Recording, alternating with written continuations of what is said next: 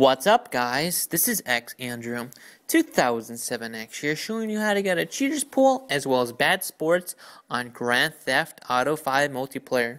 Before I get into the video, I would greatly appreciate if you guys left a like as well as a comment so it gets my video out there and my channel out there. I also believe at this time it only works on the Xbox 360. So to do this, all you want to do is simply head over to your dashboard, and then you want to go to your Wi-Fi, then you want to click Configure Network, and then go to your DSS settings, and then click on the primary. And from there, you want to enter the IP address of 23.228.235.15. And from there, all you want to do is click Done, and then it should sign you out. And at that point, all you want to do is simply sign back in. And whenever you go back online, you should still be considered a cheater or a bad sport, depending on what lobby you're already in.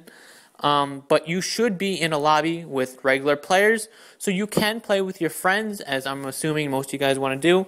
Play with your friends, and so long as you're staying on this IP, you can play with your friends no matter what you do.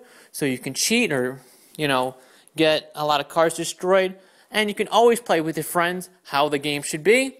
So I would greatly appreciate if this video got to 1,000 likes, as I hope most of you guys will enjoy this. Alright, see ya!